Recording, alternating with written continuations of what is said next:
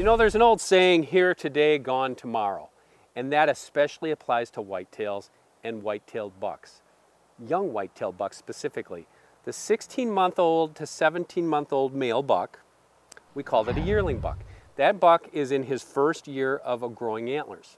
Now these bucks are different than the other deer in the herd. And what happens is when they get to that first autumn with their first set of antlers, there is something that happens. It's called dispersal, and that means these bucks are going out for the first time and trying to find a new home. So as we know, as a buck reaches his first year of life, there's a pressure for him to disperse. But that pressure is largely due to family strife. 80% to 90% of sexually active yearling bucks will disperse from their ancestral range shortly before the rut starts every year. As this yearling buck approaches sexual maturity at 16 to 17 months of age, he is harassed, dominated, and rejected by his mother and female relatives.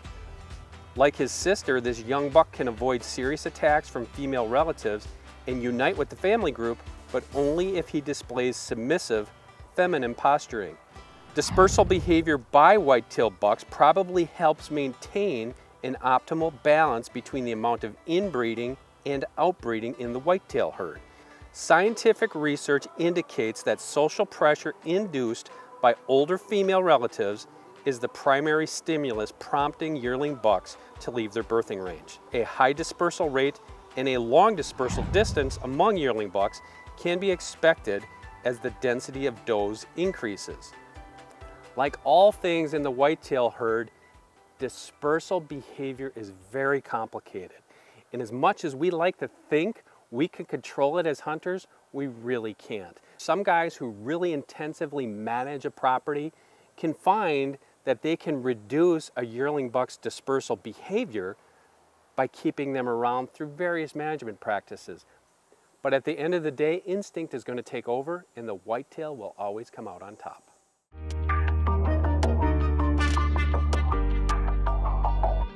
Hey everybody, today's product of the day is actually a product within a product. It's the new AccuSlide system built into these new 10-point crossbows. It cures a lot of the problems that you've had with crossbows before. First of all, you can cock and uncock the crossbow, which is huge. How many times have you just got to the end of the day and you don't want to shoot that crossbow off? You don't have to do that. You can uncock the crossbow. Also, it's all contained in one system. I don't have to wrestle with ropes. I don't have to wrestle with the crank anymore. I can crank that thing halfway up and stop if I want to and uncock it, or I can come all the way up. It's really versatile. And finally, with that AccuSlide system, comes with these new crossbows, especially on this Vapor RS470, is a flightless rail, which saves the wear and tear on my string and makes for a much sweeter crossbow shooting experience.